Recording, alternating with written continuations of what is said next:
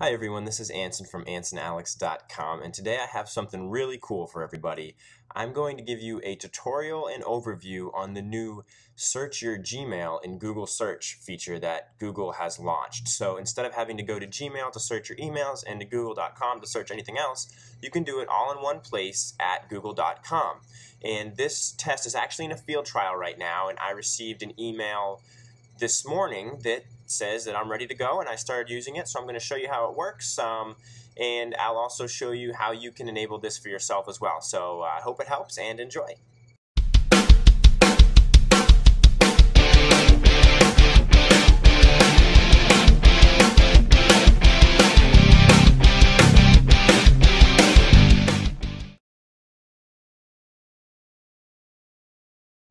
Okay, so before I show you exactly how it works, I want to show you this website right here. This is where you can sign up for the field trial. You can see I have the option to leave the field trial because I'm already participating. But if you just go to google.com/experimental/Gmail field trial, you can go ahead and sign up. And like I said, I signed up last week and I just got the email today. So I don't know, it might take a week for you to actually be able to start using it, or maybe they just started rolling it out to everybody today so you could start it right away.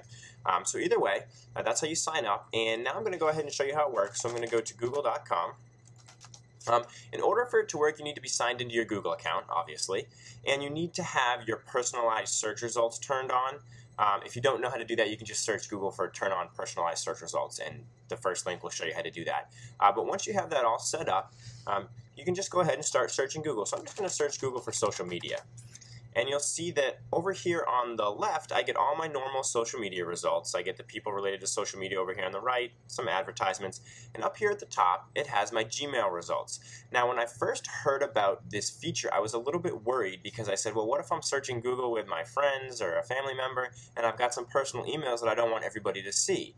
Well, you can see that in order to show the results, you actually have to click this link, which is good. So if you're just searching Google, not everybody's going to see all your emails if they're looking over your shoulder.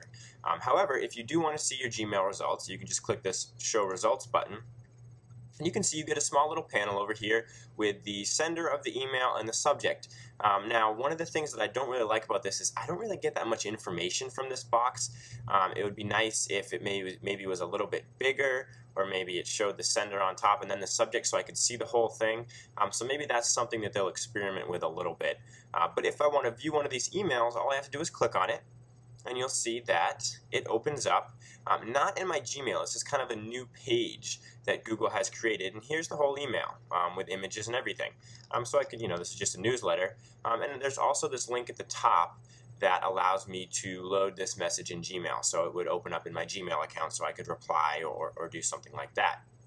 So I'm going to go back here. I want to show you a couple other features.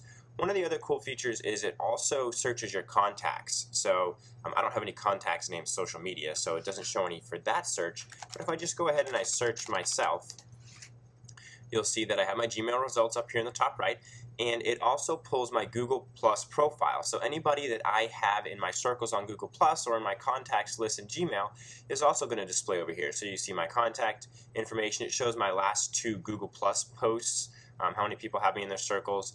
So that's kind of a cool feature too. If you're looking for somebody's phone number or email address, instead of having to go to Gmail, find an email from them, or search your contacts, you can just go straight to Google, search it in the normal Google search box, and your contacts will come up on the right side of the page. Another thing that I noticed while I was doing this is that if you want to see your Gmail search results in the main results over here, if you just type Gmail before whatever you're searching for, so if I type Gmail in social media, you'll notice that my Gmail results show up over here. So it's definitely kind of a cool feature. You can now search specifically Gmail by doing that. And I do think that you see maybe a little bit more of the subject by doing it this way. It's still not that big of a snippet that I'd like to see. So again, hopefully they'll improve that. And then the one last thing that I want to show you is that you can search your upcoming plane, air trips, your traveling plans, plane flights specifically. I actually have a plane flight coming up here next week. So if I just search flights, Gmail flights, you'll see that on the right side over here it says upcoming flights, and it's actually pulling information from email confirmations that I've had, and it tells me where I'm leaving from, the airport I'm going to, and then I could actually, the flight number, and then I could actually view the email that confirmation comes from. So that's definitely a really cool feature. Sorry, my phone's going off here. Let me just silent that. So it's definitely something to play around with. Some of you might be concerned about the privacy aspect. I've already accepted that we are losing our privacy of everything we do online anyway, so I try not to keep really, really personal things in my email and just on my computer at all. So I'm not too worried about that.